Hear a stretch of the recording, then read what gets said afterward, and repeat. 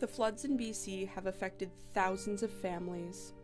People have lost homes, pets, farms, livestock, livelihood, jobs, everything.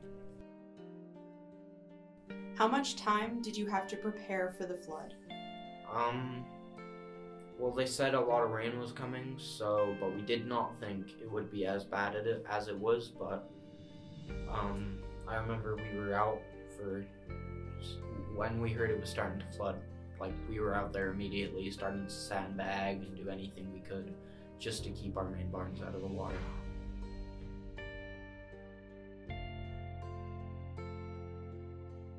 So once we finished one barn, it was the next, and then once we finished ours, we went to help the next farm. And I remember at one point, I left, but my dad he was up for about 2 days just loading pallets and pallets and pallets of chickens due to where the chicken farms are built. And, so, yeah. Farms were lost. Much of BC's produce was destroyed, including lots of fields which are now soiled with sewage water, making it impossible for farmers to grow.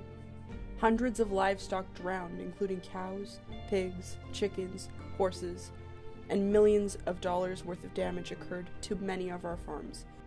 How long is recovery estimated to take?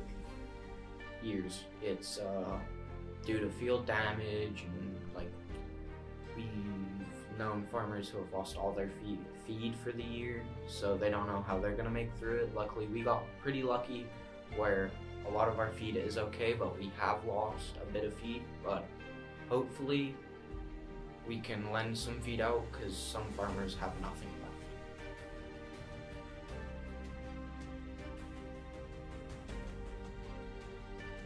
How many cattle on your farm died during the flood? We have lost around 250 through our several dairies, and cleanup has been the roughest part because it's just not too fun hauling dead animals that you rely on your living, so it's been pretty rough.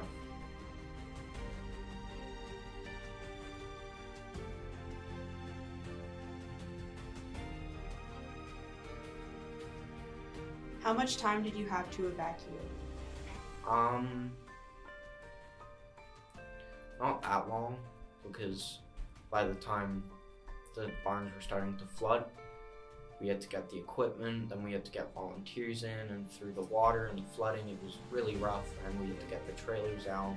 So at one point, we just ended up putting a dolly on a tractor and getting a 40-foot animal hauler on the back, and just started hauling through there. And it was pretty rough for everyone. Well, thank you for letting us film and talk to you, especially because these topics are really hard to talk about. Much appreciation. Yeah.